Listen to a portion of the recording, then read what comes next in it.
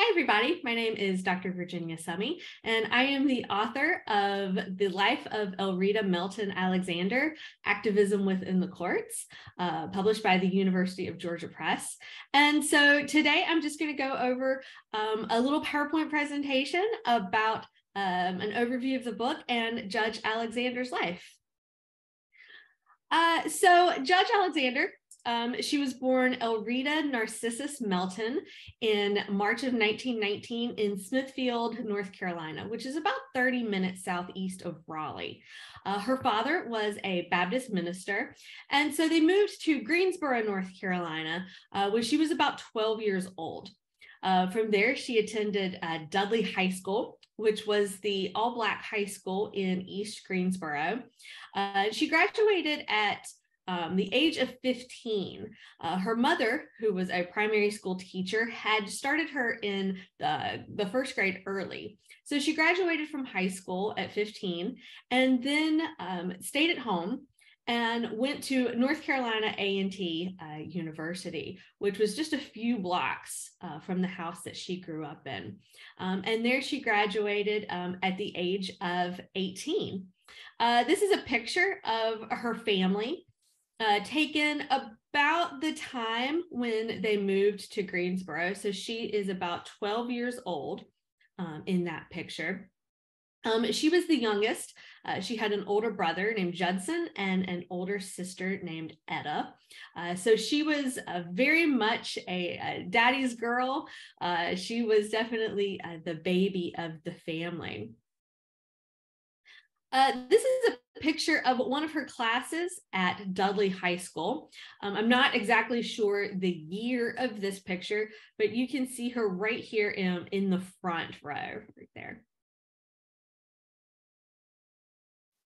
While she was at North Carolina A&T, she met her future husband, Tony Alexander. Right after graduation, she became what many young women who were a part of the Black middle class were expected to do, and she became a teacher. She eventually eloped in 1938 with Tony, and she was teaching in South Carolina, and according to the law of South Carolina, a married woman was not allowed to teach. And so she came back home. She worked at the library at North Carolina A&T, and she also volunteered for some city council races. And there she developed an interest in politics. And the city councilman, or the proposed city councilman who she was working for, lost the race, but decided that she would make a very good attorney. They initially laughed off the suggestion, and her father suggested that she go to grad school to get her master's in teaching.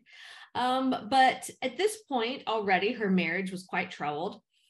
Tony had gone to Meharry Medical School in Nashville, Tennessee, which at the time was the only medical school for African-American students in the South.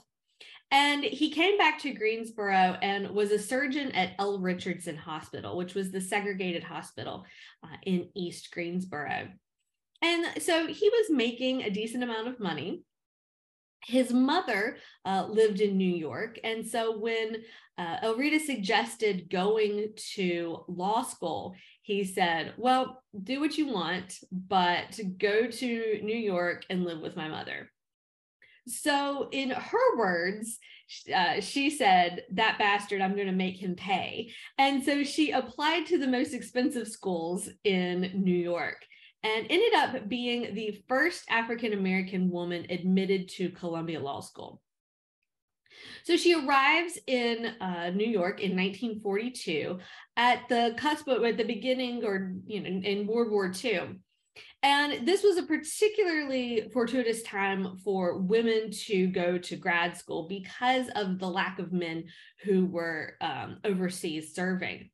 And so this was a time when law schools, not just Columbia, but other law schools like Harvard, Duke, were also admitting more women. And Columbia had an accelerated program where you go through the summer.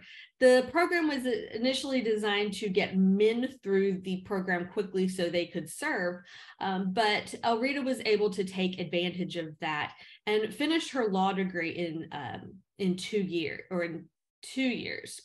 And so when she arrived at Columbia, the dean of the law school said, Miss Alexander, we're excited that you're here. You were the first woman of your race that we have ever accepted. So your performance depends upon whether or not we will admit more.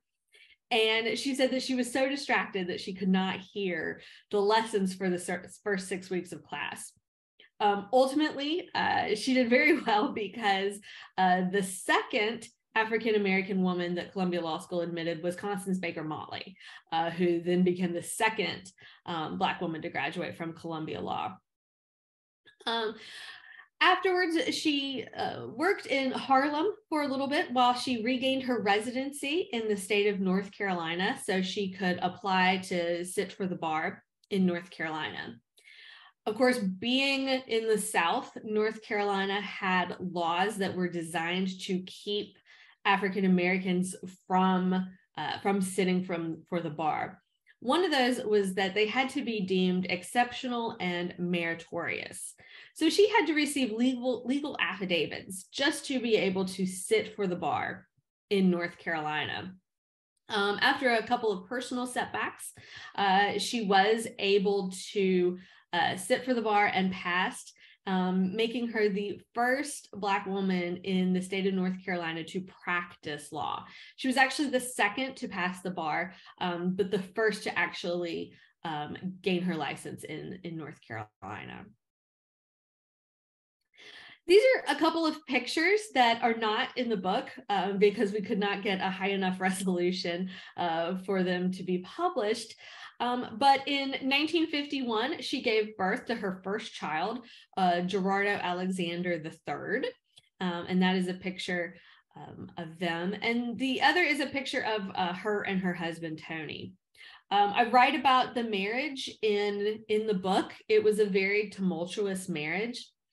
Tony struggled with mental illness and alcoholism and was very physically and emotionally and verbally abusive to Elrita and their son.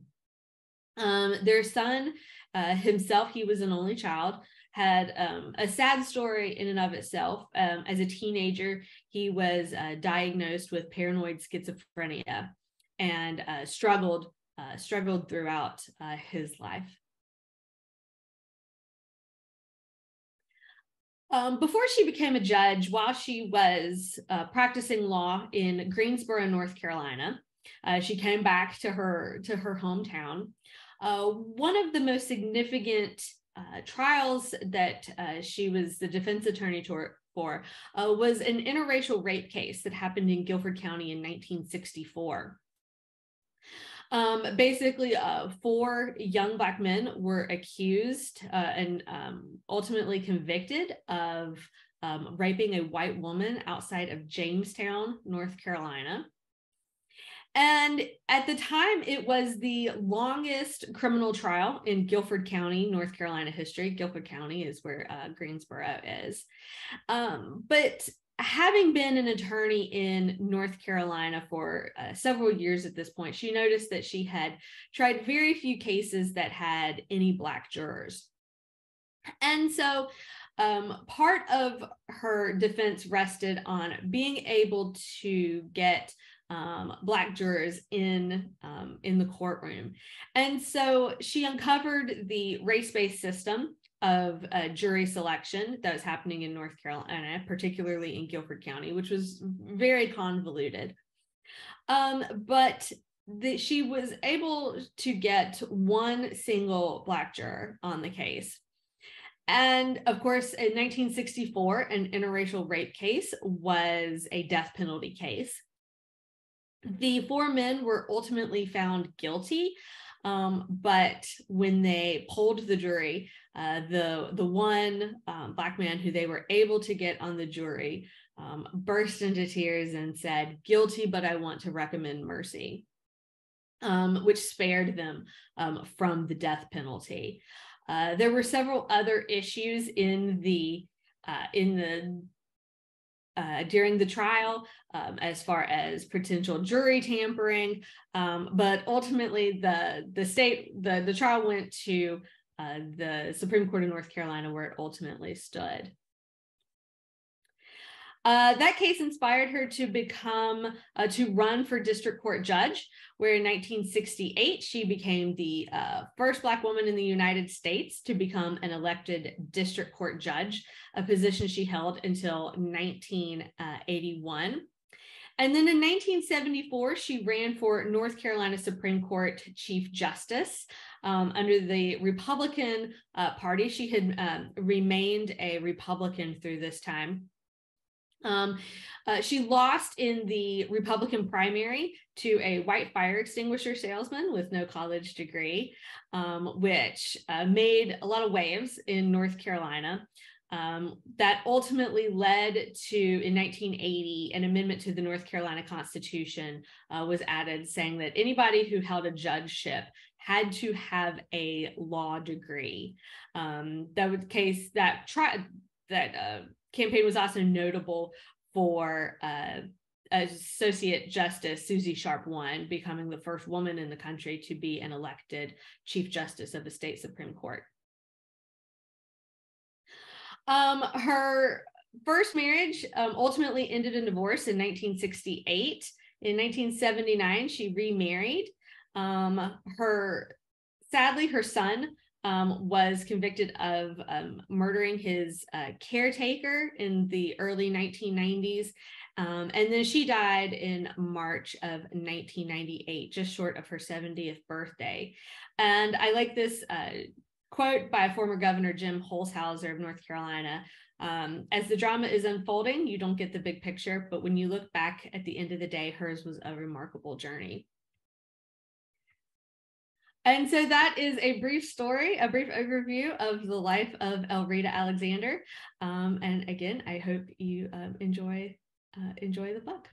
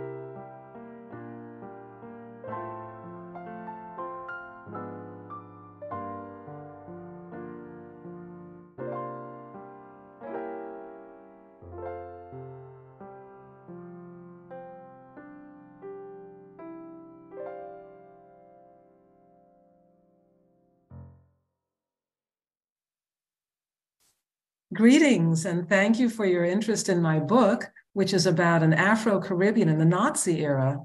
The Afro-Caribbean is the gentleman in this picture.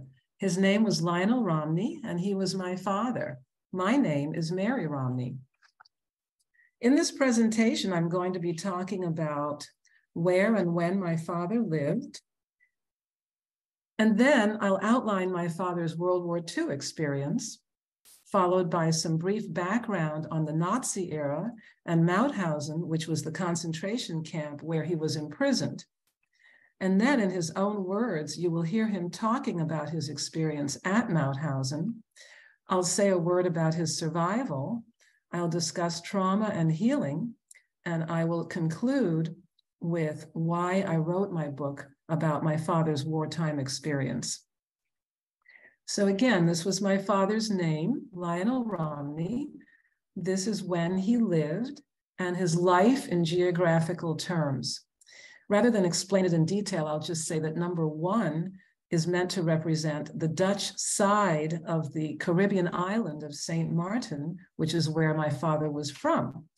And number 2 is meant to represent Aruba, Curacao, and Venezuela, which are 3 more places where my father lived in his pre-war life.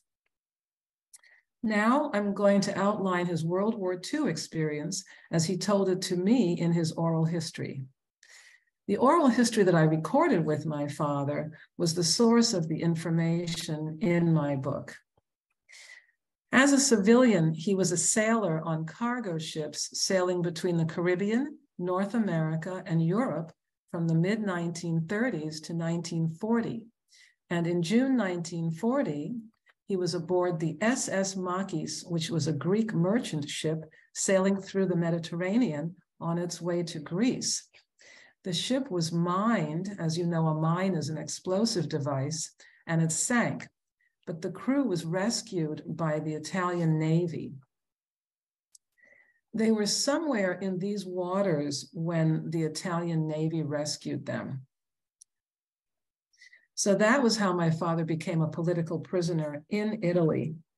And for the next 4 years, he was transferred through a series of internment camps in Italy until 1944, when he was deported from this area of Italy to the Mauthausen concentration camp in Austria, which is approximately there. And he was a prisoner there until the camp was liberated by the US Army at the end of the war. Being taken to Mauthausen put him squarely in the hands of the Nazis. So I'd like to say a word about Mauthausen within the context of the concentration camp system. As you know, there were different kinds of concentration camps. There were death camps, also known as extermination camps. There were labor camps. There were prison camps. There were women's camps. There were transit camps. However, Mauthausen was the only camp that was specifically designated to work its prisoners to death. It was the only so-called death through work camp. About 200,000 people were imprisoned there over the life of the camp, and these included people from all the groups that the Nazis specifically targeted for extermination. And those were Jews, Roma and Sinti, Slavic peoples, the handicapped, criminals, Jehovah's Witnesses, communists, political opponents, and LGBTQ. So the prisoner population there was very diverse, and every country in Europe was represented, as well as every continent. About 90,000 people were worked to death, tortured to death, starved to death, and died in other ways at Mauthausen. My father witnessed the destruction of human life every day that he was at Mauthausen, which was almost a year. He was always wondering if he would be next. The result was that he was deeply traumatized by his experience there, so much so that he was virtually silent about it for over 40 years. But finally, in 1989, he opened up and began to talk about it. I never thought he would, because it had taken me over 20 years to get him to talk about it. So I want to play a few minutes of our very first conversation about his internment at Mauthausen. This is from the first oral history interview we had together. This excerpt is a little bit less than 3 minutes. And so then, after the war, where were you when the war ended? I was in the camp in Austria. In Austria, not in Germany. No, in Germany, in Austria. In we Austria. came in from Italy. They took us to Austria. By train. Yeah, cattle. What the hell you call it? A cattle car. Yeah, cattle car. Yeah. Everybody, what a bundle in there. And where in Austria? It was up in the place. It's near to Graz. That's in a concentration camp. One of those notorious concentration camps. Mauthausen. It's up on a hill. They had the crematorium and the camps, you know. The barracks like thing, you know, I had so many people in the barracks. So we were liberated in 1945, the 10th of May. 10th of May. 1945. About a couple of days before Hitler died. Oh, really? Yeah. Huh. Huh, that's interesting. We were liberated by the Fifth Army, the American Fifth Army. A couple of days afterwards? A couple of days before Hitler died. Oh. Did you ever have any close calls? Were you ever in, what kind of danger would you say you were in during that time? Oh, every day was dangerous. There wasn't a day that wasn't, considered. Sometimes you said, so how the hell are they going to get out of here? And then we heard so many, different things from the atrocities that the Germans was committing in the camps. Like before they leave, they kill everybody. Right. See if they have to run away. But we were up close to the place in Austria where we were. It was close to the Czechoslovakian border. Uh-huh. You can hear the Russian cannonading, and you can hear the concussion from the artillery, you know. Oh, yeah. But how did you survive? This was one of the first questions I asked my father when he talked about his experience. He never answered that question, but I know that there were a few reasons why he survived. Perhaps the main reason for his survival was his knowledge of languages. Prisoners with language skills were often allowed to live longer than others because they could serve as interpreters. So my father knew these languages. Papiamento is a Caribbean language, but all the others are European languages. And there were lots of prisoners at Mauthausen who spoke all of these European languages. So he was able to communicate with a lot of people. One of his nicknames was the translator. The subtitle of my book is From Papiamento to German, and that is meant to pay tribute to the role of languages in my father's survival. Even though he survived, my father was deeply traumatized. However, oral history may have played a part in helping him to heal. So I'd like to read a passage from my book that addresses the healing power of speaking about trauma.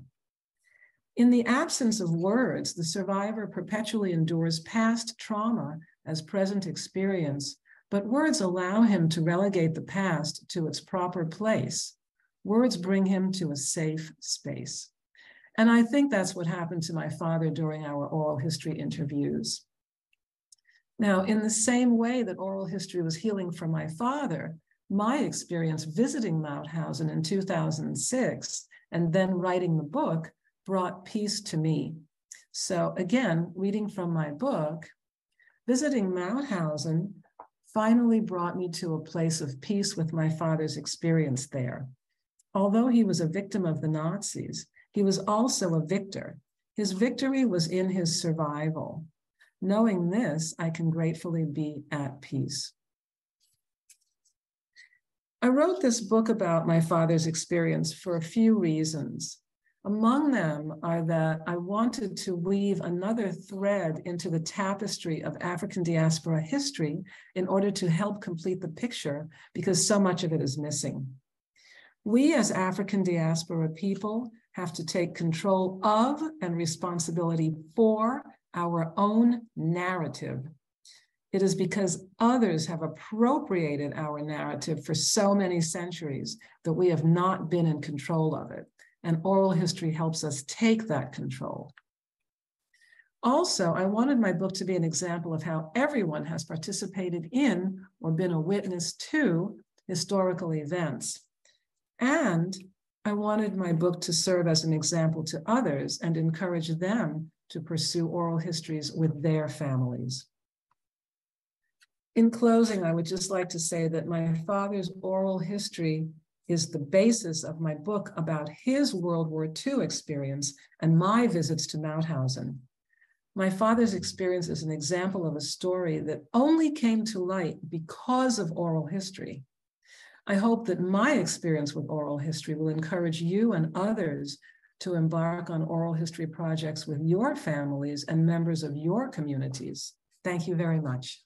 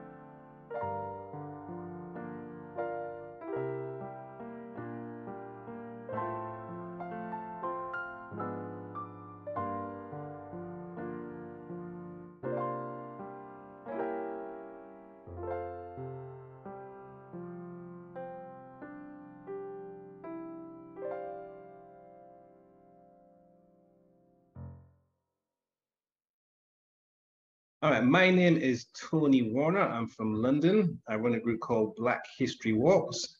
We've been going since 2007, and what we do is we organize walks, talks, and films on the Black history of London every single month, all year long for the last 15 years. So we have about 15 different walks in North, East, South, West London. They last about 2 hours long. And apart from doing the walking tours, we also have a Black History river cruise on the River Thames. And this goes from Embankment to Greenwich and back. It lasts about 3 hours long. And on that cruise, we show people all the African Caribbean history that's actually in the river itself, on either side of the river. We also have actors on board the boat who tell the stories of real historical characters. So we have people like Queen Nanny the Maroons, we have Warrior Queen Yara Santua, we have Queen Amanirenas. They're actually in costume on board the boat who tell their stories while we go up and down. And apart from the river cruise, we also have a Black History bus tour, another 3-hour journey, which is a bus which goes all across London, central London, and we show people the African Caribbean history in North, East, Southwest London from a bus perspective. So we have the walks, we have the bus tour, river cruise, then we have films. So we show films once a month, all year long for the last 15 years. And the films come from the African diaspora, so they could come from Cuba or Venezuela or the Philippines. Any place where we have Black people, we show films. And the films that we show are the films that are not normally shown in mainstream cinemas. Plus we have a Q&A. So it's walks, talks and films. And the talks are on any topic that we can, find out about or come across. So we have a variety of different talks on different subjects from World War I, World War II, religion, spirituality, healthcare, etc.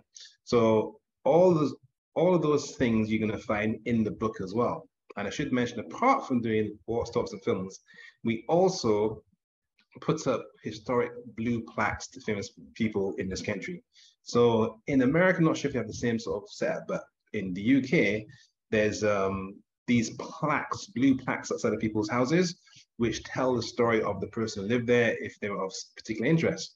But as you can imagine, there's a massive lack of Black people when it comes to these blue plaques. So we organize, fundraise, and research to put up plaques in honor of Black people across the country.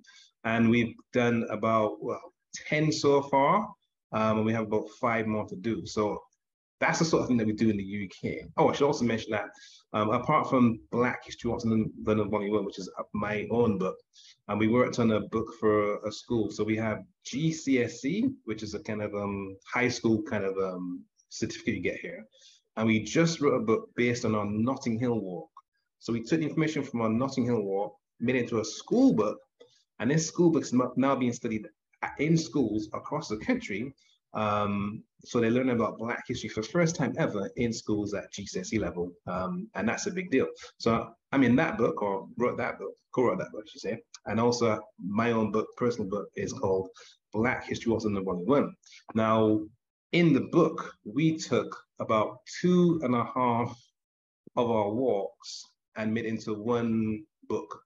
The book's about 90,000 words. I think it's about 450 pages, and it covers a vast variety of topics. So it's talking about ancient Africa, it's talking about the World Bank, the IMF, talking about religion, politics, Black British civil rights. So we have the biggest chapter in the book is all about Black British civil rights.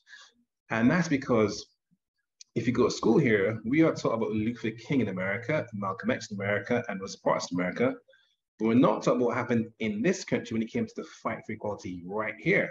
Because there was a massive fight going back hundreds of years when it came to equality in employment, education, housing, healthcare. So one thing that we've done, or I've done, I should say, really, is that in the book, we have like a comparative timeline.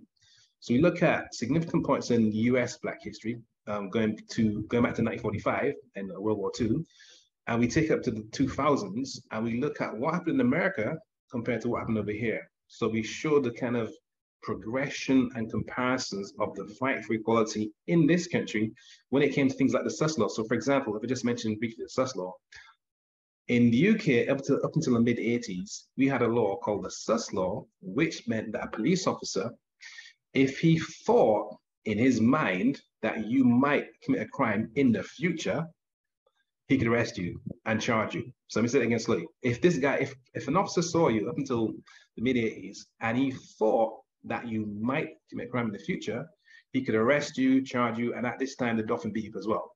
So that was a major issue for the Black community because a lot of young Black men got arrested and charged and imprisoned for things they had never done. And I'll give an example in that it was so bad that you could be a Black schoolboy in school uniform at a bus stop, waiting for a bus to go home, and be arrested under the sus law. You could be arrested for being at a bus stop in uniform as a 12-year-old child.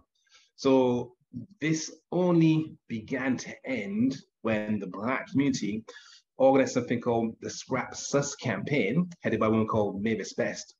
And Mavis Best and a group of Black women from what we call an area called Lewisham lobbied, campaigned, argued, protested, and eventually got this sus law repealed, overturned, and kicked out back in the mid-80s.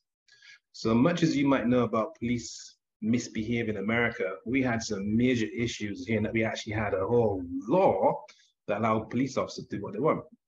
And that's still an issue even now. But that's one aspect we look at in the book when it comes to the fight for equality here. I mean, if I speak about education briefly again, in this country, we have something called the ESN policy. That stands for Educationally Subnormal, ESN. And that means basically that if you were a Black child in school here, up until around the 80s as well, you could be labeled as ESN, which means that you were stupid, backward, lazy, ignorant, primitive, and just had no sense.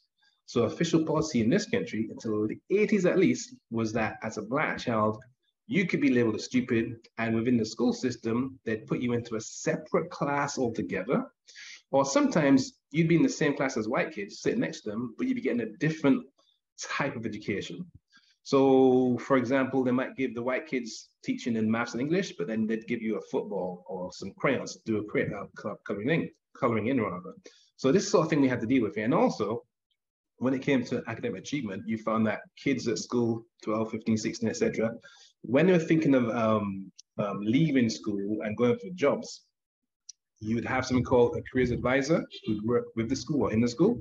And if, as a Black child, you went to them, they would tell you, you could be, if you try really hard, you could maybe stack shelves in Walgreens or whatever. They could maybe stack shelves at a supermarket, or maybe you could streak the street. So, and this is literally what people were told. Black kids were told that they could aspire to be a street sweeper. This is in this country, England, up until at least the 80s. So there was a huge movement against that as well. So different groups of Black people across the country fought against the ESN policy and eventually got it kind of kicked out and changed, but it took a massive amount of time, effort, and resources and commitment for that to happen. But again, if you are in this country, we get taught about what happened in America. So for example, we get taught here about the March on Washington in America in '63. We get taught, it's literally part of our curriculum. So if you go to school, at primary school or secondary school, you'll be taught in England about the March on Washington in America in '63. However, in London, England, in 81, we had a march of about 20,000, mostly Black people. For 11 miles, they marched from New Cross to central London. It's about 11 mile distance, right? And this march was called the Black People's Day of Action. And this march is all about the fight for equality, equal treatment in this country. In particular, is about people dying because of racism. Because the trigger for the Black People's Day of Action in 81, this massive march which took place in London, was the fact that there'd been a suspected racist arson attack at a house in New Cross full of young Black kids. Long story short, 13 Black kids got burned to death, died because of suspected racist arson attack. And I should also mention that at this time, in the 80s, arson attacks were very common on Black homes. You'd have firebombs, you'd have bricks through the windows, you'd have people being beaten up or killed in the street by racist white people, and that was quote unquote normal at the time. So this fire took place in January 81, and the police said they couldn't find people responsible. They tried to blame the victims. And again, long story short, there was a massive protest by the Black community against this racist behavior. So this march took place in 81, and they marched from, as I said before, from Lewisham to central London. And in effect, this is basically a human rights, civil rights protest march. But the comparison is that this march that took place here in 81 is not taught in schools here. So the march is all about Black People Dying Because of Racism is about an anti-racist march. It protests against police behavior, immigration laws, racism in education. It was about all those racial issues which took place here. And that march was the biggest ever march of Black people in the UK, and it's all about the fight for equality in this country. But it might surprise you to know that that march, which took place in this country, anyone, is not taught in schools. It's not on the curriculum. So we in England get taught about the American fight for equality, the big march you had in America, in Washington, DC in '63 with Luther King. But the march that took place in London in 81 to do with the fight for racial equality here is not taught in schools, even by way of comparison. So if you get my book, Black History Walks in London Volume 1, which is also available on Amazon. Also, there's an audible version, there's an audio version you can listen to. You're going to read about all these issues. So it covers, as I said before, World War II, World War I, housing, education, employment, Black race civil rights, the World Bank, the fight for clean water. Paul Robeson's in there, Du Bois is in there. There's a lot of African Americans over here in the UK, which helped in the whole kind of international fight against racism.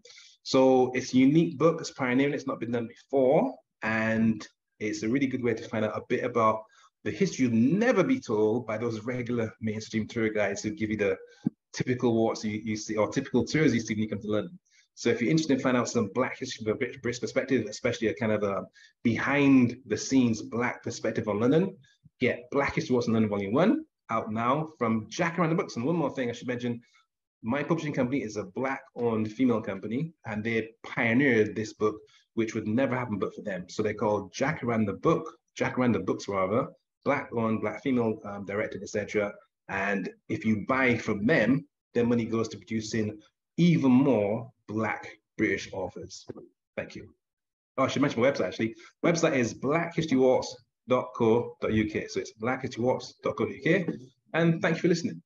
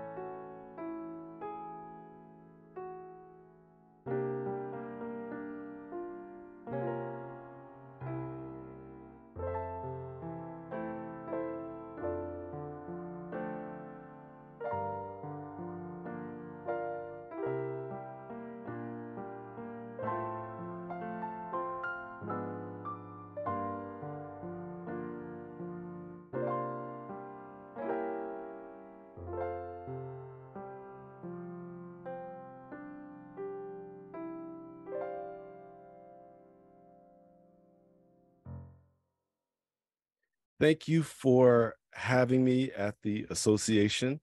I'm excited to be here. First, I have to thank Marisa Royval. She is why I am here. And first things first, Blackdom was a real place. There are people who believe that I made it up. Excuse me. Now, one of them is Dr. Kenneth Hamilton. Well, he doesn't think I made it up. He just looks at the new ways of doing history, and we've had some discussion. So what I'm giving you is a discussion that I begin with in the book that I'm describing that I'll show you later. So who am I? What is my credibility? So let's start here. This is the Afro-Frontier thesis. Okay. This is brand new. This is new Black history. Okay.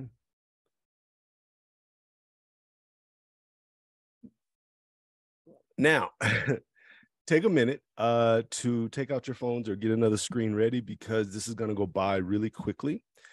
I'm going to have you Google things just so that you can keep up with me.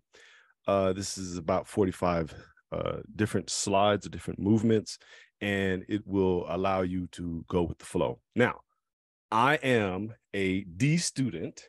Okay, so I'm still going to change your life, but I'm a D student, and I put the D in ADD because back then they didn't have the ADHD. So, okay, I'm done with my dad jokes. Okay, all right. So, what am I talking about?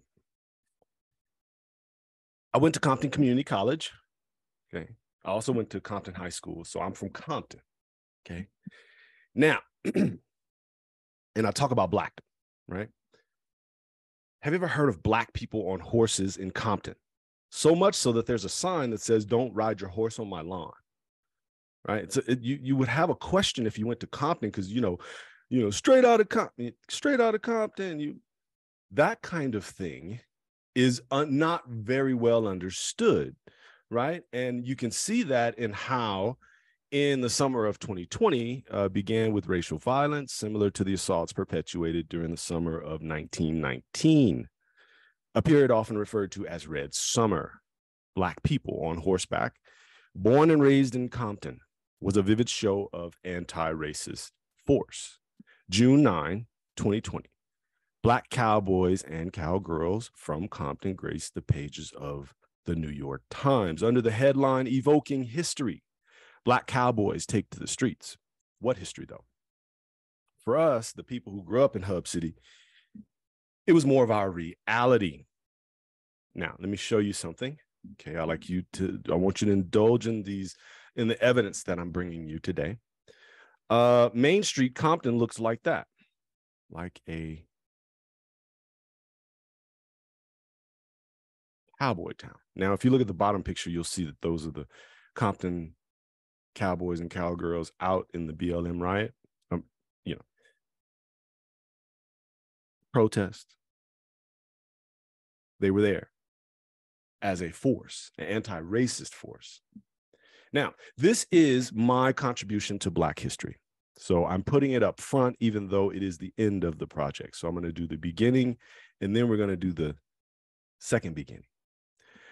Blackdom's third decade is during the Roaring 20s and the Harlem Renaissance. So go ahead and Google or use Wikipedia and find the Blackdom, New Mexico narrative. Okay, because what I'm going to do is give you something that nowhere can you find this but with me. What you see here is Black people in 1919 organizing an oil company in, quote, the Wild West. Wheel Acreage. Roswell Daily Record, December 31st, 1919. So I'm talking about boom times, but you can't find that anywhere else, which means this is new Black history. So most of the rest of the time, I'm just going to be correcting the record, but realize the book that I'm presenting to you is new Black history that you can't find anywhere else. All right. So in 1920, Blackdom was a real place. Ruth Loomis Skeen, a woman who passed as white in the borderlands, Skeen wrote to W.E.B. Du Bois, in New York during the Harlem Renaissance and Roaring Twenties about Blackdom and reported what she had uncovered. Now I can go into it. I'll just show you the evidence because, again, this is 15 minutes, but you could see right there, boom, pause right there, and then use your Google machine. Okay. Second, you'll have in the spring of 1920, Blackdomites officially platted their town. Okay. And they were also advertising will drill at Blackdom. What were they drilling for?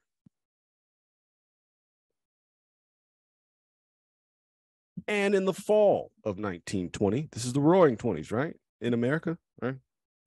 The Roswell Daily Record reported Blackdom location made. This is what I say. This is what I say when I say Blackdomites struck oil. It's a little bit more complicated than that, but I do not want to go into the complicated parts because that's why you need the book. Okay, so when you look at the Wikipedia or Smithsonian, who was also wrong, state of New Mexico, who was also wrong, they talk about the decline of Blackdom happening after 1916 because of a drought and yada, yada, yada. Well, what you see here with the Bureau of Land Management is the Heron family still homesteading in 1921.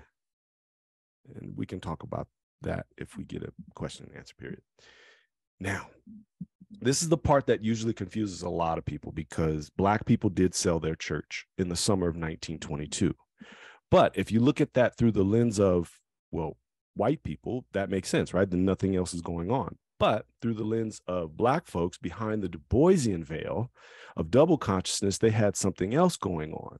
What was that something else? Americanism. These were people who understood the rise of the second wave of the Ku Klux Klan, the Knights of the Ku Klux Klan, and its limited abilities in New Mexico.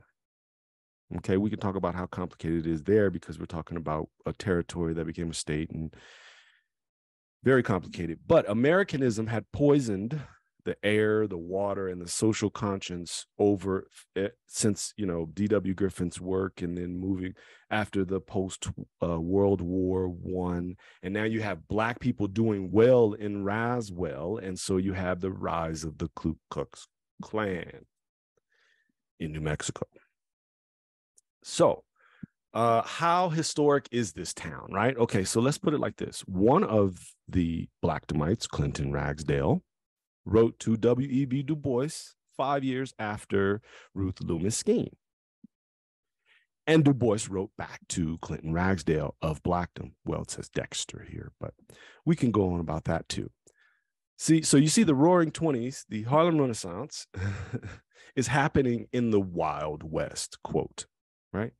And okay. So here's the quitclaim deed, 1926, of land being exchanged from Frank Boyer. That's the person that you will hear about in most of the stories as the Moses-like figure. And he claim deed to the Eubank family patriarch, Crutcher Eubank. And now here's the key. Henry Boyer, this is his obituary. If you look everywhere else, it says he never made it to the promised land because they wanted to set up a whole different narrative trajectory. Here you can see he died at his son's house in Roswell. Here's the Wikipedia article. You didn't really have to Google it. I have it here. You'll see that I'm not in any of the references here. Well, I just want you to notice that that's why you don't see this narrative anywhere about Black people striking oil during the Roaring Twenties and the Harlem Renaissance and participating in it. 1927, they participated in the celebration of Juneteenth at Blackdom. Okay, 1928, they were still talking about oil and Blackdom and testing and going on, and the oil royalties continued into the World War II era, and today they are pumping that gas out there. Mitty Moore, this is the person I haven't spoken about, and if you're new to the Blackdom narrative, this is one you will probably enjoy a bit. She was a madam, a bootlegger, gunslinger, I can go on about it, but she was also a part of the Blackdom Oil Company and Blackdom during the Roaring 20s. So you have a bootlegger Black woman in the Wild West. I don't have enough time. It's 15 minutes, right? Okay, I have 5 minutes left. See, I only have 5 minutes left, so I can't go into it. All right, colored folk. Now, what happened was people think that Blackdom disappeared. It didn't. They just melded into the urban areas, kind of like they did with Compton, right? Compton and Long Beach together. Now you know we're in trouble. So what you see here is the Compton cowboys and cowgirls making money off of a brand that they're creating called Compton Cowboys, right? And you see them doing deals with Lucky Jean and Ariat. And what I'm talking about here is the manifestation of Afro-frontierism. It's a postscript to Exoduster, right? Exodusters, they made it to the promised land. Well, what do you do when you get there? You got to create a brand and then, partner up with Lucky Jean. If you want to. Okay, so that's the contribution of Afro-frontierism smashed together with the Blackdom micro history. Now we're going to start at the beginning, where I normally start, okay? Because we're talking about the borderlands and some things are not always linear, so I want to go back to where I should have started, where I normally would start, but I didn't know how the timing would come out. So we're not going to read the land acknowledgement here, but I will acknowledge the land acknowledgement, and you can go to my website, afrofrontier.com, and then you can read it, okay? And what I am talking about is the land acknowledgement to acknowledge the genocidal campaigns against the Mescalero Apache indigenous peoples, and that's the land where Blackdom was. And here's a source I use, but I don't trust any sources that aren't indigenous, but here's one that talks about military campaigns. You can usually trust the locations at a minimum. So here's Fort Sumner, and it is up the river. Okay, I can show you the river, but that's if you drove, is the blue part, but on the right side, you'll see the river. The Pecos River is important to this narrative because we're talking about the, quote, Wild West. And so now at Fort Sumner, what you see is it's on the other side of the Pecos where Jim Crow is allowed. So there was a understanding, even though Jim Crow wasn't technically allowed in New Mexico prior to 1912 and statehood, it was an understanding where it was allowed, and it's allowed on the east side of the Pecos, and on the west side, just allow Black folks. And so what you see, like Fort Stanton over there, where that Black square is, that's where Black troops were allowed, the Buffalo Soldiers. So now we're this is where we would begin if we talk about that. Okay, so to speed up, I want to get to some evidence, and I can talk about the African diaspora and how it feeds in. What I will start with is Bishop Richard Allen and Prince Hall, Freemasonry and military. So what I begin with is the revolutionary triad of ministers, military personnel, and Freemasons. And that includes the auxiliary organizations. Okay, so the Negro Order of the Eastern Star, that kind of thing, all of it is included when I mention Freemasons. It's just one unit. Okay, at the core of this consciousness that I'm describing is Ethiopianism, or a notion of sovereignty, okay, in the abstract and then in its manifestation. So I'll give you an example. In 1898, right after Plessy, Black folks decided they were going to be German in Pennsylvania and only speak German. And I'll let you see. Let me see if I can get that a little bit closer. I will move on. But if you pause your screen, you can read it there, whether they only want to speak German. So now we fast forward to El Paso, 1903. And I'm going to wrap it up now. And this is here where you end up with Blackdomites capitalizing their townshite stock. Okay, so this is where I'm supposed to end, and I'm going to end. But I want you to notice that my evidence comes directly from the person Frank Boyer. This is where my story begins. Okay, I begin with Frank Boyer and what he said, and that's more important than what other people are saying. Here's the book, okay? And here is the article that I help everybody to orient themselves to. And this is the last thing I'm going to say, and I'm done. Boyer is proud of the fact that relationship between the white and Negro residents of that section of Georgia always has been good. There has never been a lynching within the borders of the county, he says. That's Boyer. And the reason I'm saying that is because the myth often begins with Boyer running away from the Klan in Georgia, whatever. So I'm done with that. Any questions, comments, concerns, thoughts, ideas, feelings?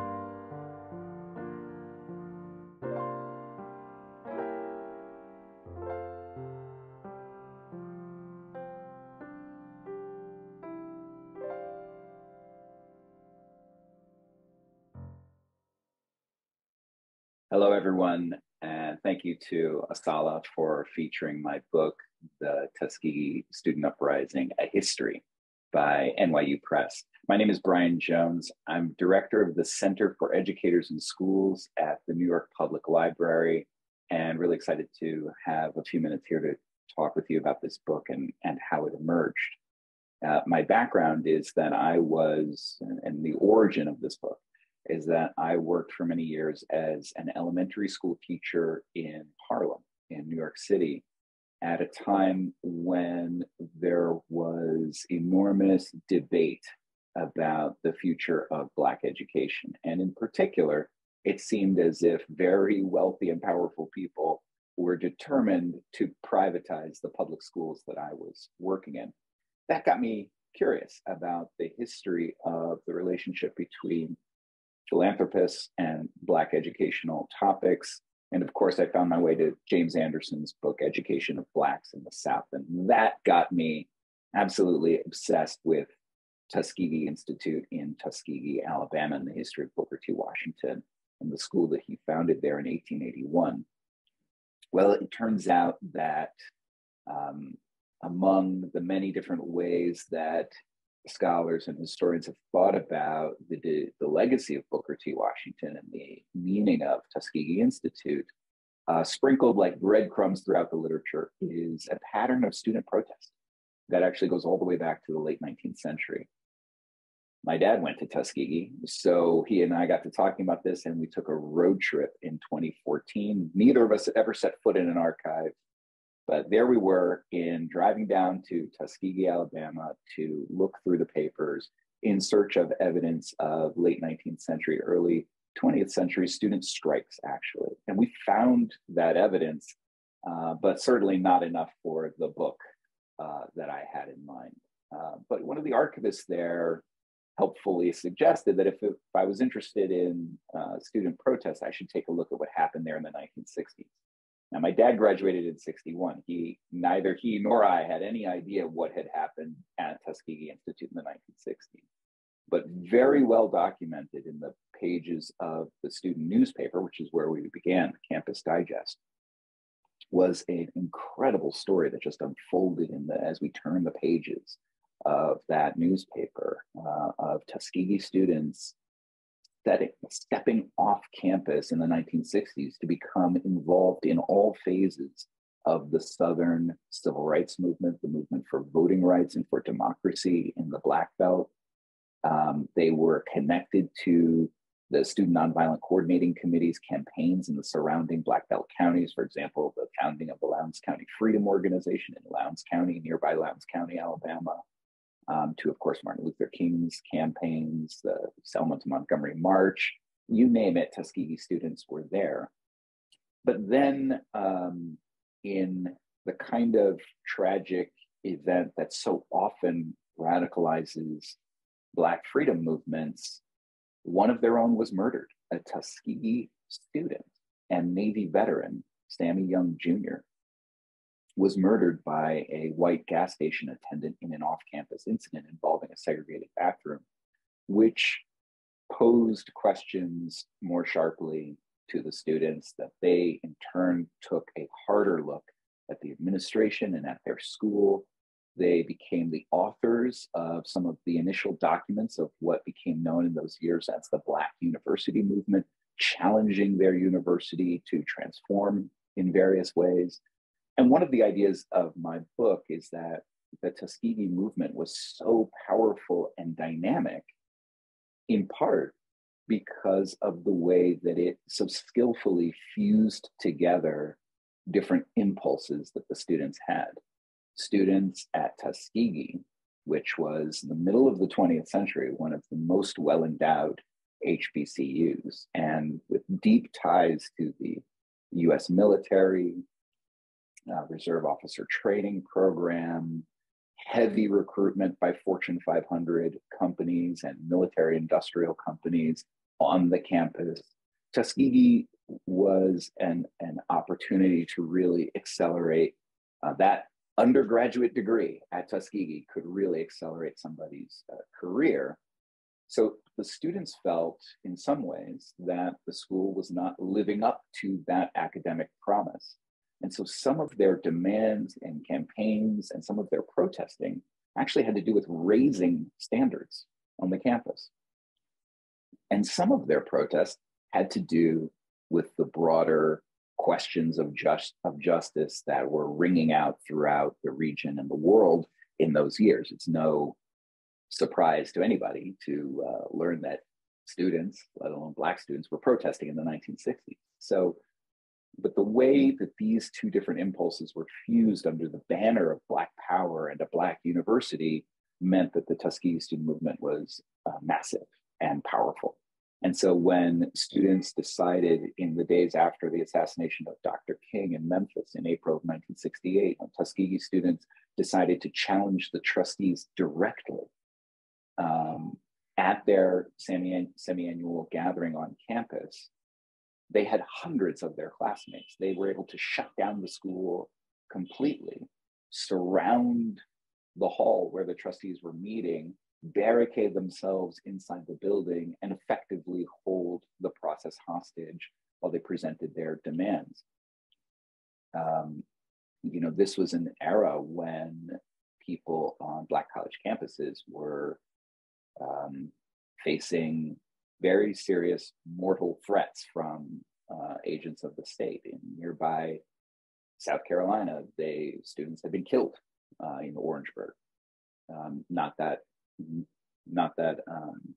far before the April of 1968 on Tuskegee's campus. So this was a perilous moment, and the students themselves were armed with nothing more than documents, and they presented those documents to the trustees. And those documents lay out demands, as I'm describing, attempting to transform both teaching and learning, expand the curriculum, found an Africana Studies department on the campus, provide scholarships for athletes, a whole range of demands that both reflect their desire to actually be even more successful and rise to the level of their academic aspirations, their individual and career aspirations on the campus, and at the same time desires to have their school actually assist them in the process of preparing them to make the world a better place and have something to do, make a contribution to the larger movements for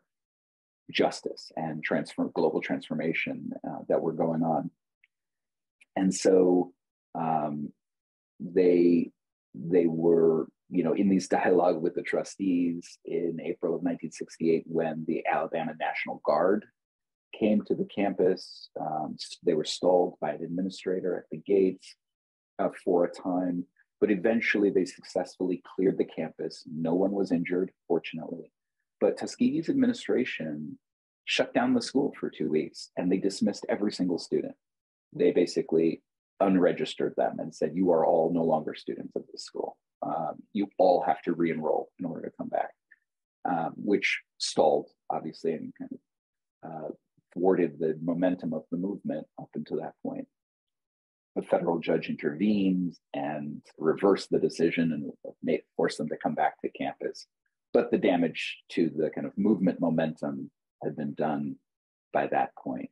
But still, when the students returned to campus that semester, and then in the fall semester of 1968, there were sweeping changes. They did win, to my knowledge, the most impressive range of reforms on the campus that surpass any other student movement on any other HBCU that I know of in those years.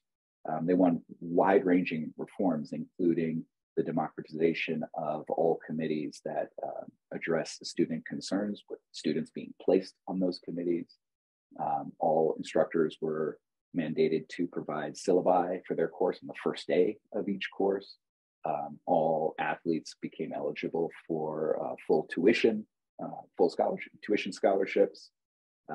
ROTC was no longer mandatory and was made voluntary, and on and on and on. The sweeping transformation. And of course, the African Studies Department was founded at that time, and a dramatic expansion of just the course offerings that directly related to Black history and culture on the campus. So to me, part of these similar events took place on other campuses. We know this. This is not something new. But to me, part of what's so powerful about this story is that it happened at Tuskegee. That at the place where after the overthrow of radical Reconstruction, the deep-pocketed elites, white people from the North, some of whom were very, you might say, high-minded or forward-thinking, but had their own agenda for Black education in the South and sought to create a pattern, a structure for Black education that would allow Black or adjust Black people to the new social reality of Jim Crow in the US South. And I think what's so amazing about this history, which in the book I connect to those the late 19th century and early 20th century student protests, is the way in which students on the campus challenged that agenda from the very beginning. They pushed back on it in many different respects, but generally speaking along these two tracks, sometimes pushing for the schools to raise its standards and actually live up to their highest intellectual and academic dreams and aspirations, and other times challenging the ways in which they felt the school overly accommodated an unjust status quo in there. And the terms of the specifics of their demands and what they felt was unjust and needed to be challenged, of course, those things changed over time.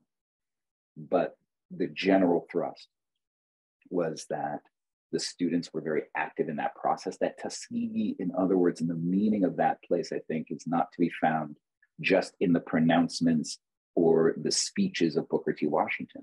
But it's important to see that Tuskegee, really, like all schools everywhere, is a contested space where not just the leadership, but also, of course, the professors. And in my book, the focus is on the students who arrived with their own ideas and in various moments organized themselves to try to make those ideas a reality on that campus. And so the place that was seen as the template for Black education in the South is the very same place where we saw one of the most dynamic student movements in the 20th century.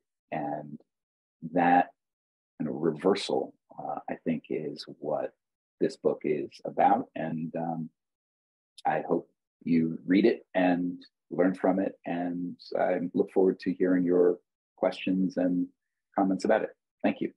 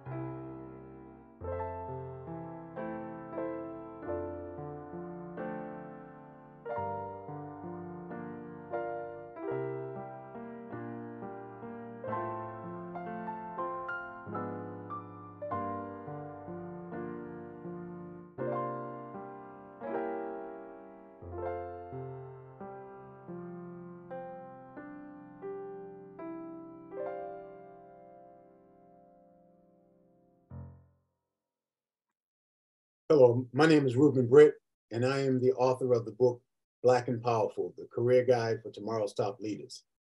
Black and Powerful is a career guide for high school and college students. I was inspired to write this book because many of our underrepresented students are underserved when it comes to appropriate career guidance. The American Counseling Association recommends that the student to guidance counselor ratio should be 250 to 1, while the national average is 450 to 1. And in some cases, the average is 1100 to 1 ratio regarding students to guidance counselor. So as you can see, this particular book is much needed in terms of supplementing the shortcomings of appropriate career guidance. Now, when we talk about this particular book, there are a number of different things that are covered in the book. For instance, with regards to the high school portion of the book, it basically provides a step-by-step process based on each year. So it would tell students in high school what they should be doing their freshman year, their sophomore year, their junior year, and their senior year. And it's also separated by students who are interested in going on to college, as opposed to those who are not planning to go to college. But I can tell you this, there's a heavy emphasis on students, whether they're college bound or non-college bound, the emphasis of having some type of skill or vocation. And so we talk about those with regards to those students who are not planning on going to college, that they need to have some type of vocation to be successful in their life, whether they want to be an auto mechanic, electrician, fireman, or whatever it might be. It's important that they understand that. Also, I was truly inspired to write this book because many of our students are affected by dream killers, where you have guidance counselors who will tell a student that they're not college material, or if they say that they're interested in going into computer science, they might say something like, well, you know, that's a tough major, and it can really shatter a student's dreams and aspirations. Statistics show that when these dream killers shatter these students, many of them are traumatized, and it affects their learning process as well as their IQ. Also, many of these students' parents have also been victim of dream killers and traumatized as well. And so that's why this particular book is very helpful. The other thing is that each chapter is predicated with quotes by famous Black history makers, from Martin Luther King to Mae Jemison, to Jesse Jackson, to legendary football coach Eddie Robinson. Speaking of Eddie Robinson, there is a chapter for student athletes as well, which is called Don't Believe the Hype.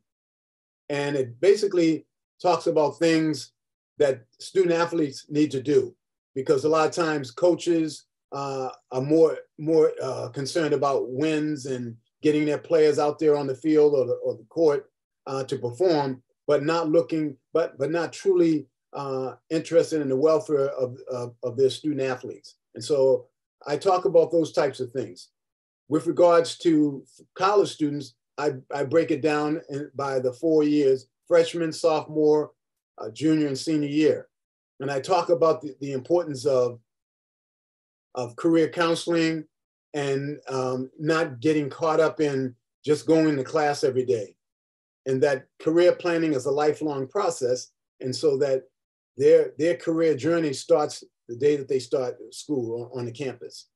And so we have it broken down, as I mentioned before, by academic years, but we also talk about the importance of participating in an internship. It allows students to test the waters in terms of specific majors that they may have selected, but it also puts them in a better position when it's time for them to graduate, because now they can walk out of college not only with a degree, but with with experience. Also, many of these college internship employers generally will offer their former interns full-time employment when they graduate.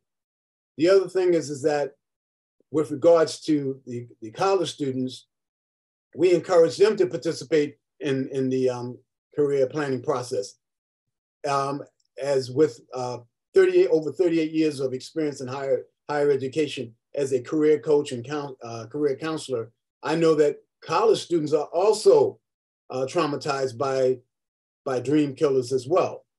I am fortunate, because I'm a person of color, that I've been able to attract many students at the college that I work at, because they see me, they see a person that looks like them when they walk in the door.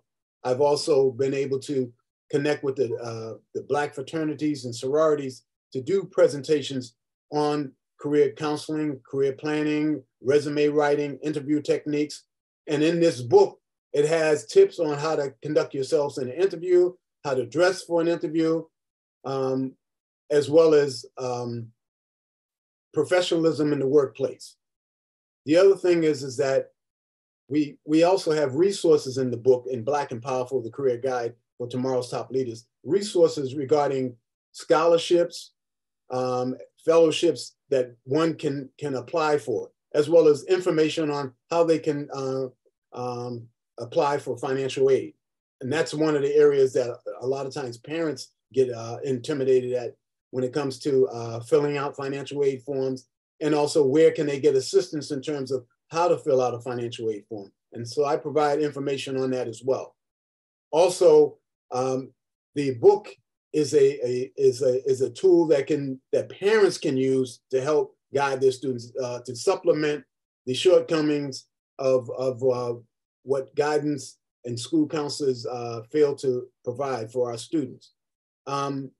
As I mentioned before, I have over 38 years in higher education. I have over 46 years of experience in education, both as a teacher and as a career coach. And so I've also worked as a consultant for the U.S. Department of Education, the New Jersey Department of Higher Education, as well as many other colleges and organizations. Also, I am the author of 4 books. And this particular one is really dear to me because of my daily interaction with students, both at the high school level and at the college level. And I feel that it would be very helpful in terms of helping them chart out their career path. Also, I am the host of Career Talk on WGLS FM, where I provide information on career tips. And I also have guests who share information about their career journeys, as well as provide career tips to our listeners. And with regards to the many other experiences I've had, I've written a number of articles related to career development, education, and also social issues. I am also one who is easily accessible. The book is, as I said before, is a career guide that can help one go from high school all the way into college or post-secondary education, so that their career success will be most fruitful for them. We don't want individuals, our young underrepresented students, graduating from high school or college where they're lost in terms of what's next. We also, one of the chapters in the book is called networking. And we talk about different steps on one can do to network with people. And as we know, 70% of the jobs in this country are obtained through the network system, by somebody knowing somebody, by somebody knowing somebody who knows somebody. So it is in this book, as I said before, we cover the whole gamut from job search information. We have resources on where to search for jobs, and it doesn't include Monster, Career Builder, or Craigslist. These are reputable job search engines where one can find jobs. Also, I was a contributor to a book called The Last Job Search Book That You'll Ever Need, where I contribute two chapters. One was about creating a portfolio, and the other one was about networking. And so when you take a look at this particular book, along with reading the various inspirational quotes by famous Black history makers, it can inspire our young individuals to begin to start charting out a career path and realize that there are possibilities, no matter what particular field that they decide to go in. But it's a way for them to see that there's anything that's possible for them. With regards to my time as a school teacher, I'm a former school teacher in the Boston public school system, where I taught health, phys ed, as well as civics, and I coached basketball, track, and cross country. And so I have that connection when I talk about the student athlete in the book. And I spent many hours with my student athletes when they were being recruited by college coaches to make sure that they weren't being exploited. With regards to my 38 years in higher education, I was also a former director of the cooperative education program at Bloomsburg University, a program which I started from scratch, from the ground on up. And then I also worked as the coordinator of career services at Richard Stockton University in New Jersey. And I am currently the assistant director for the Office of Career Advancement at Rowan University in New Jersey. Black and Powerful, the career book for tomorrow's top leaders, is an essential book that needs to be in everybody's household who has children. Thank you.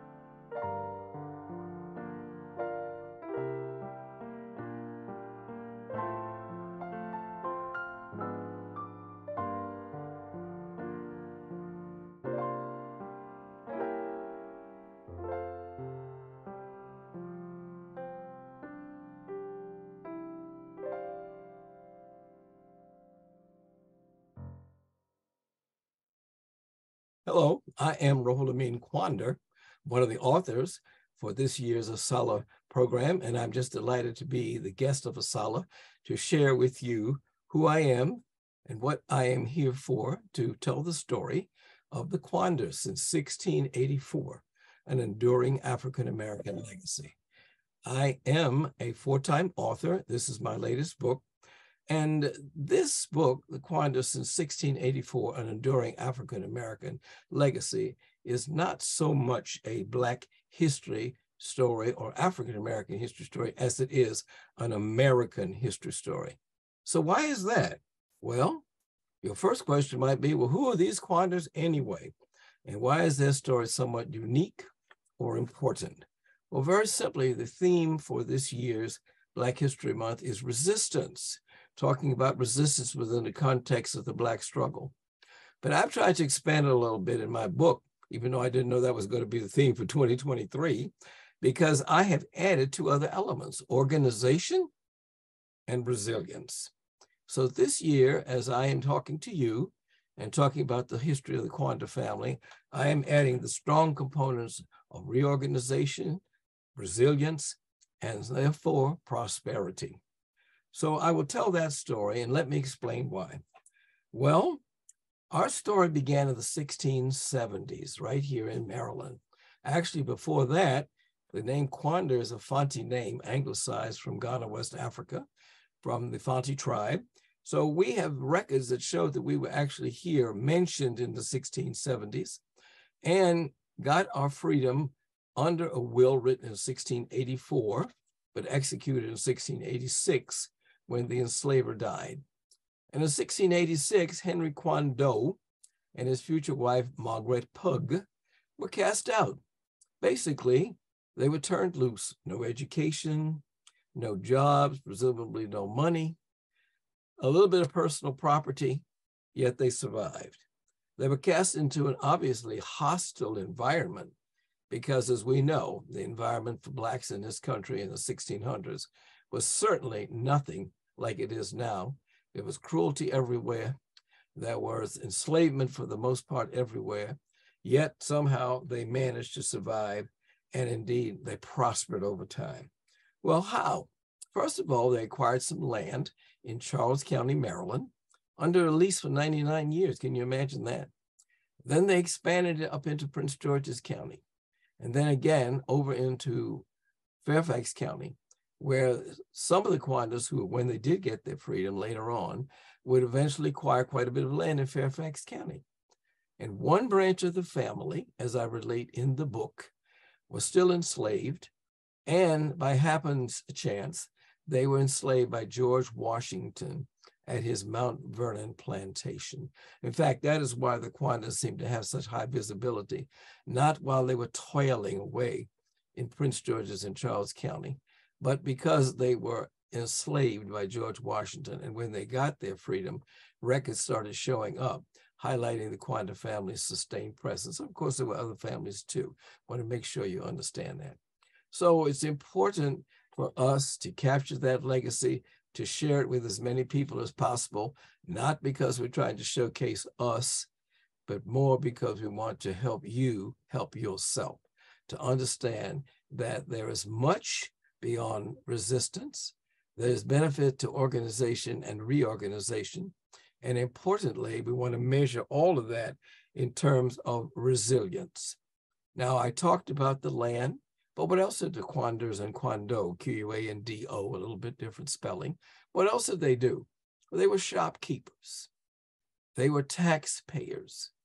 And consequently, there were things that they had to do that filed records and brought attention to their presence in the counties of Charles County, Prince George's County, and Fairfax County, later in the District of Columbia. So it showed us as entrepreneurs, men and women who are focused about doing something, about being somebody, about getting a little education as much as might have been available to them as Blacks at the time.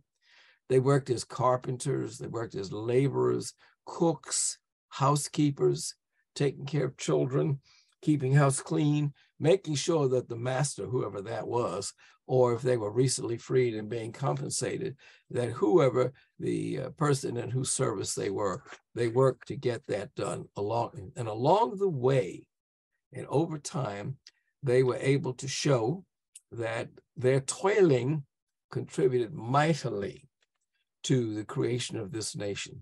And as I go forth, and I lay it out in the book pretty clearly, I underscore that those men and women who some of us may have thought in our minds, oh, they were just a bunch of poor Black folk. No, no, these were strong, resilient Black folk.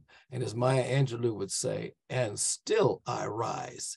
They rose from those carpenters, those laborers, those taking care, those nannies, those housekeepers, and they were able to help to hold themselves up.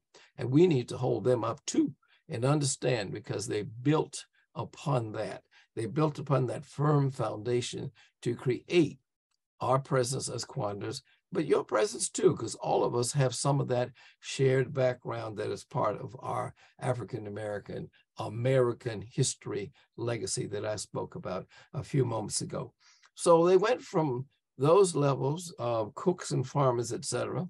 Many became teachers, government workers, mechanics.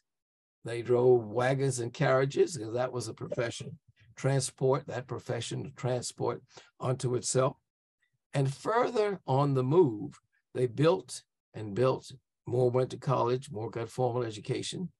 And from that emerged a group of men and women who became more teachers, principals maybe, some doctors, some lawyers, some IT execs as we get in the 21st century, many of those who became very strong people in many professions. We have a number who are in religion, whether it be the Catholic religion, which is the Maryland Quander strength, or the Baptist or Methodist religion, which is where most of the Virginia group has found itself, has a lot to do with the politics of Maryland and the politics of Virginia.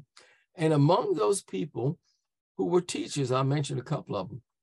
One of them was Nellie Mae Quander.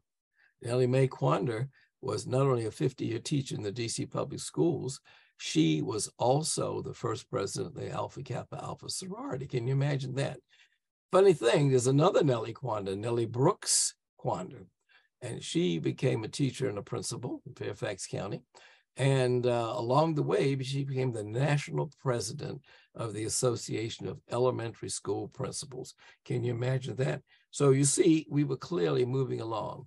Now, Quander family ancestors made their presence in civil rights and in a number of other public area and forums. Let's talk about the military. Quanders participated meaningfully in the Civil War, the Spanish-American War, World War I, World War II, Korea, Iraq, Afghanistan, and don't forget Vietnam. We participated in all of those places with distinction. Still talking about the military, the Quander family is the only African-American family with 4 generals. I'm not saying we're not the only family with 4 generals. It might be, maybe even white families don't have 4 generals, but we have 4 generals. And at this time, all 4 of them are living. And 2 of those 4 generals along the way were commandants at West Point. You don't know what a commandant is? Well, that's the number 2 person at West Point. General Leo Brooks Jr. was a former commandant, and General Mark Quander is the current commandant. And General Leo Brooks Jr., his mother was the Quander, and his aunt is the same Nellie Brooks Quander that I just mentioned. So indeed, family has been very much participating in military. We have 2 Tuskegee Airmen. Of course, they've gone to glory now. Donald Victor Quander, who was a top mechanic, top radio man, and who flew the planes as he made repairs on them so that he could make sure that they were flight worthy. And then we also have Charles Johnson Quander, and he was a B-25 bomber. All of these people are on the move. All of these people have made meaningful contributions. And I'm just delighted to be here, to be with you today to talk about that. Now, all of this is codified, if you want to call it that, in a book. This is my 4th book, The Quanders Since 1684, An Enduring African-American Legacy. Now, if you're interested in obtaining a copy, you can do so very easily. Just go to our website, quanderquality.com. That's quanderquality.com. And there you'll be able to click on it and get an address, get the price, get the contact telephone number if you need to call me. And I'm available to go out to have book talks, presentations. I've got a number of them lined up for this year's Black History Month. And likewise, I have some things that I'll be doing to promote the Quander story and history. My wife is a great artist, Carmen Torreya Quander. She's quite well known. And the painting you see in the background, which you can't see too well in detail, she painted that portrait. And that portrait became this book cover. And this cover is Charles Henry Quander and his wife. And she, unfortunately, is turned to the side in this picture. And he on Quander Road. There are 4 Quander Roads in the metropolitan area. And this is Quander Road in Alexandria. And he's standing there in front of his wagon, and she's turning Amanda Rebecca Bell Quander. She's looking to the side. And he's standing in front of his wagon on Quander Road. And this photo is based on a photo that was taken in 1915. He died in 1919. We have a very important Quander family legacy in history, but I always emphasize to all of the people that I talk to when I go out and do book talks on this or the book on Nellie Quander or any of the other books that I've written, it's not about what the Quanders have done. It's not about what we have achieved. We like to give you the message that it's what you and your family and your people can do. And a solace opportunity for me to be with you today in this presentation is to hopefully encourage many of you to go out and learn your family history. It's important to uncover, as we like to say in the Quander family, to document, protect, preserve, and share. I have a nonprofit corporation, Quander Historical and Educational Society. And the purpose of that is just to do that, to document, preserve, protect, and then share. And by sharing, we hope to educate others who can learn more about their own respective family histories and then do likewise. I thank you very much for this opportunity and look forward to meeting some of you out on the hustings as you tell me about your own family histories. Thank you very much. It's my pleasure.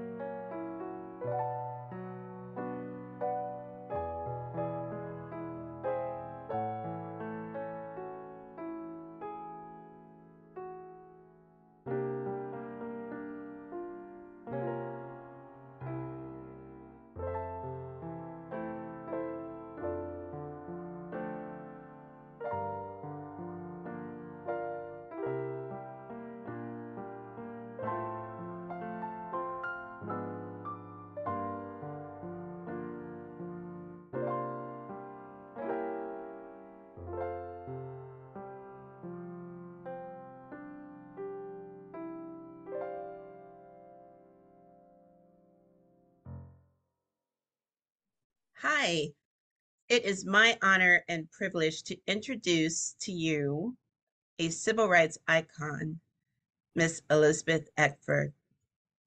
Would you like to say hello or welcome, Miss Eckford?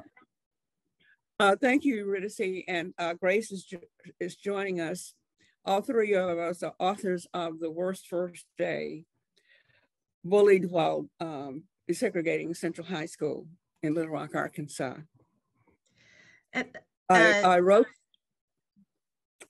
the book because I was hearing people changing history here, and I also wrote the book because I want everyone to understand that there's something that they can do about bullying, and that is treat other people in the way that you want to be treated. I never ask anybody to defend someone who's being harassed, but simply to treat them humanely. And that kind of support is extremely important to a person who's being set apart and hated upon. You were 15 years old when you went to Central High. You were about to turn 16. You were a junior. You were the same age Grace was when she helped us write this book. And what has it meant to you to have a multi-generational approach with 3 different perspectives coming into The Worst First Day? I think that invites a larger audience, and you know that you pushed me for 20 years to write a book, and finally it happened, because I didn't realize that there would be that enough interest. Because even though the photograph has become iconic, that mob scene photograph of September 1957, I've had a very ordinary life. So I'll tell people that with fame, you can take $10 and you'll fame and get a cup of coffee. Some places you couldn't even get the coffee. So why did you want to go to Central in 1957?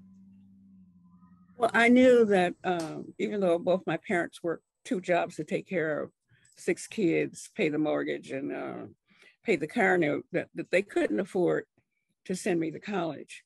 But I had been brought up with my grandfather saying all the time, well, Elizabeth, when you go to college. So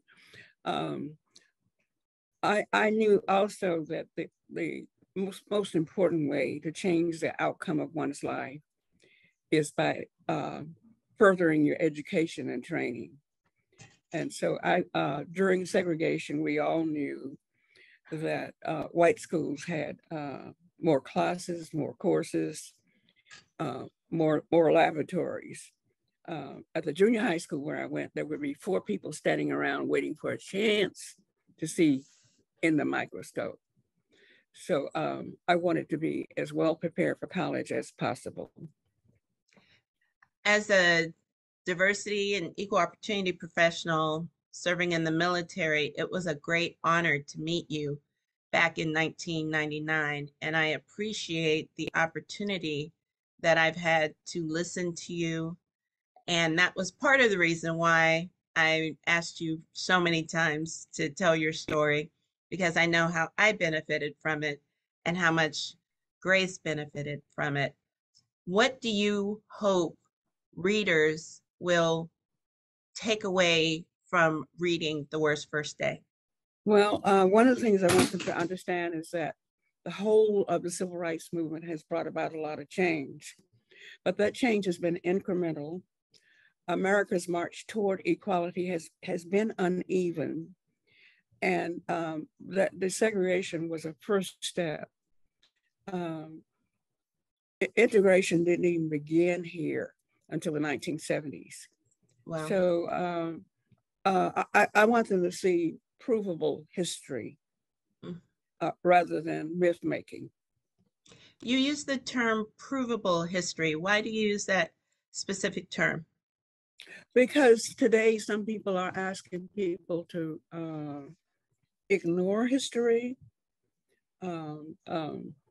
to create fantasies, and we suffer too much to bear that. Mm-hmm. I really believe, this has become my mantra, that we can never have true reconciliation in America until we honestly acknowledge our painful but shared past. Grace, as a student at Florida and A&M University, a historically Black college, actually all of us attended historically Black colleges, what has it meant to you to hear from Auntie Elizabeth, as you call her, all of her life, all of your life? To hear from her story? Mm-hmm. To know her story, how has that impacted you in your life? It gives greater meaning to the safe spaces of historically Black colleges and universities for African American students and their importance in today and previous generations.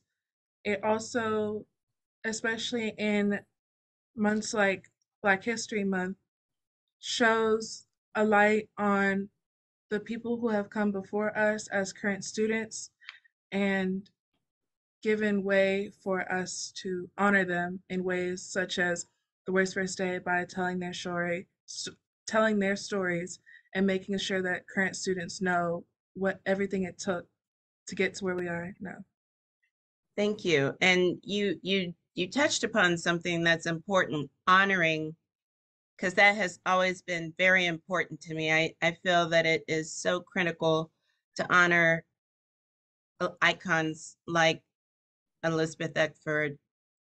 As you have traveled for these past 5 years since we've written the book, Elizabeth, what have your feelings been when you've met these audiences as they come up to you in tears and they thank you for what you've done across the United States and even in New Zealand? What has the impact been on you? Well, this has been a long journey for me. I started trying to talk about the past in 1997. And what enabled me to continue after a lot of difficulty was the reception that I got from students. I can talk about the past now without crying, but it's been a very, very difficult journey because initially it was a walk through pain. But I feel indebted to students who have gone with me on this journey and helped me arrive at this point. And can you tell us what's one of your most vivid memories from when you were at Central High? You know, from the very first day when we had a fire drill, that was the beginning of the terror campaign. Lockers were examined and 2 sticks of dynamite were found. And that was at a time when these bomb threats came in. The local police were not prepared for that. We didn't have the ATF in those days. We didn't have bomb sniffing dogs. So the district hired 26 janitors to open every locker every night. I remember that I could tell who was part of the organized campaign to try to drive us away, and who the people that were acting independently. But one of my most treasured memories is of my speech class. I was a very, very shy kid, but I looked forward to that last class of the day, the speech class, where nobody used any hateful language, and where 2 students reached out to me every day just to have an ordinary conversation. And that stood out because that was something that didn't happen anywhere else. And I knew that that this probably presented some difficulty for them, but I didn't know until we were reunited 36 years later that they didn't realize the impact that they had on me. Mm-hmm. When you reach out to support someone who's being harassed. It helps them know that not everybody hates them. It helps that person to continue. It is empowering for that person. I want everybody to understand that. As a retired Army Lieutenant Colonel, one of my focuses, of course, is leadership. And the difference in that classroom was the stance that your teacher took. What did she tell the students, and what could teachers today learn from her model? Before I came into the class, she told the students the kind of behavior that she would not tolerate. She was one of the few teachers who spoke up. There are some teachers who have admitted to me in other places where they are aware of people being bullied, but they don't do anything about it. Bullying can be very, very damaging. My experience resulted in 20 years of disability. Not everybody is going to have post-traumatic stress disorder, but it is going to be very detrimental to people, and the effects are long-standing. You spoke of having PTSD, and I think it was 2014 when you had immersion therapy, and we walked back and forth in front of Central, and you kept recounting what happened to you, and that's what your doctor told you to do until it didn't hurt anymore. Yes, Did that a work? lot of people think that the worst that happened was my encountering a mob of people who threatened to hang me that day. But really, we were knocked about daily in school. The principals told us that we were to report to the vice principals what happened, but he wouldn't do anything if what we said happened wasn't verified by a teacher. And seldom was that happening. We were accompanied in hallways by soldiers who were our guards. And whether or not they reported what they saw depended upon that individual soldier, because the general in charge had stationed them in such a way that they couldn't react immediately to the attacks on us. They were too many paces behind. But they could be witnesses, and sometimes they could identify the attackers. But even when people were brought to the office, sometimes, too often, the principals gave them a talking to and sent them on to class. And that way, same people were able to repeatedly attack us. I learned many decades later that there was an organized group of students who met with an adult after school and planned their attacks for the next day. They brought printed material with hate messages on them. They had coordinated attacks. The only thing that my father saw was the day that in January, when we were pelted with rock-filled snowballs. But and we were urged by the head of the NACP to not talk to the press and to de-emphasize the attacks on us, to act as though it was working, act as though desegregation was working. So there are many people locally who say that they didn't see what happened. They don't believe what happened. And there's even somebody for 65 years has been telling people that what happened to us were pranks. Trying to knock somebody downstairs is not a prank. Scalding a person in the shower is not a prank. There were just so many things that happened that often I felt like the racial epithets pale in comparison to the battering of us. You endured physical, emotional, verbal, and mental abuse. every single day while you were at Central High. Would you do it again? No, no.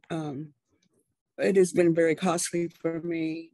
It's been very worthwhile, but a lot of the results are positive results are due to the court cases that were filed over a long period of time in order to bring about real change, because the school district intended limited token desegregation, just a handful of students who were isolated, and they want that to be considered desegregation. As we close, what does it mean to you to be featured on the 2023 Black Resistance poster as a symbol of Black resistance in history?